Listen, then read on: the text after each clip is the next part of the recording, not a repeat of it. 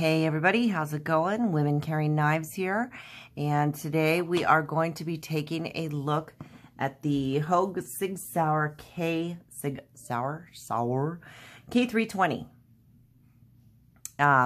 This is actually, my husband actually got this from somebody, and I can't quite remember who, so I can't give you a shout out on that, but this is a really interesting knife. It is a beefy, well, we'll call it large.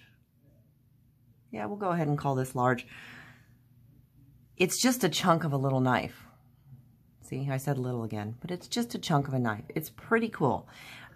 So far, I'm really enjoying it. Now, this knife comes with an S30V drop point blade. This thing is so bleeping sharp. Holy cow. It is just phenomenal. It's got such a great edge on it. And I almost chopped my finger off with it the other day, but that's okay. Good thing we have fingernails. You have a black Cerakote finish on this. As you can see here, you have the able lock, which is nice because you can flick it out with the able lock. And you can't really flick this one. Oh, never mind. I take that back. I was actually having a hard time on this one because it was kind of stiff. So, you know, again, it is new. And a lot of times when they're newer or even sometimes larger, I do have a hard time with it because my hands are not that big. The handle is what they call a black polyamide nylon. Or, for those of you, it's a glass fiber reinforced polymer.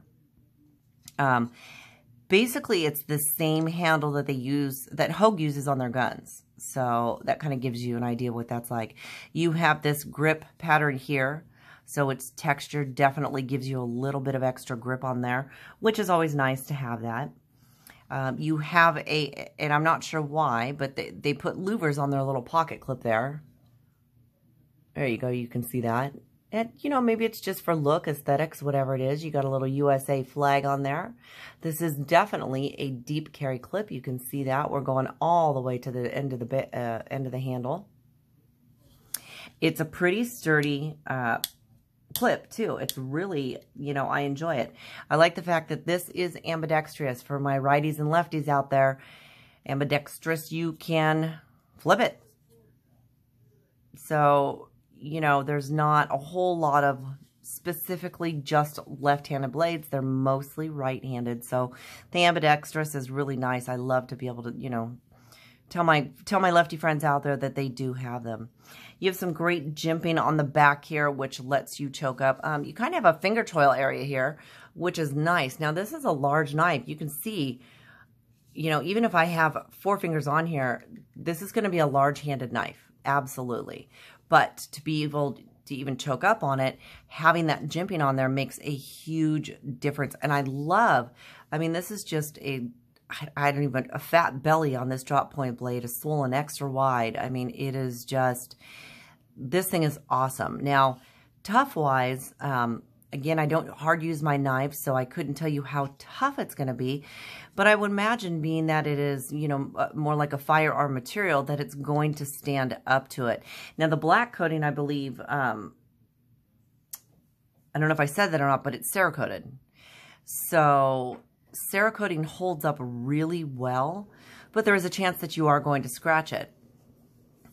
That's okay, too. If you're going to use your knife, scratch it. Let the use be seen on your blade. Like I said, the able lock, I do love the able lock, and I do love the fact that you can flip it out. And I'm resting my arms on the table, so I shouldn't be doing that. But you are able to flip it out. It's a very large knife, so it is a little bit harder for me. But it's really comfortable in hand. I really thought that the pocket clip was going to kind of be a hot point for me, but I think because it sits so much further out in my hand, that it's really not. It feels really good. And even if I choke up on it, I think because the pocket clip sits, you know, it looks high, but it feels like it sits very low, which is really nice. Now, this thing, I have used it on, you know, like my usual uses. I use it on cardboard, use it to cut I don't know, whatever I'm cutting, packages, paper, tape. I was actually making some holiday decorations, and I used it on some burlap twine, but it just cuts right through it. It's like butter. It cuts through it so easily, and just, I mean, it's just wonderful. And like I said, you know, if you have a larger hand, I think this is going to be a really good knife. Now, I do know that my husband had an issue when he got his original one. I do believe he had an issue. Well, I don't quite remember what it was, but he did reach out to Houge, and they sent him another one. So they took care of the problem and sent him one that was just, it was perfect. The centering was great. There was no problem with it. Well, like, you can see that right there. You probably can't because it's all black. Darn it. There you go. So the centering, I mean, it is just dead center. It is so smooth.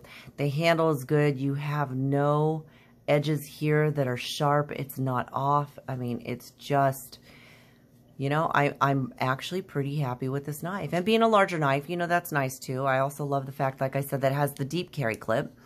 I don't always, on the larger knives, I don't always flick them. This one's a bit harder because it is newer.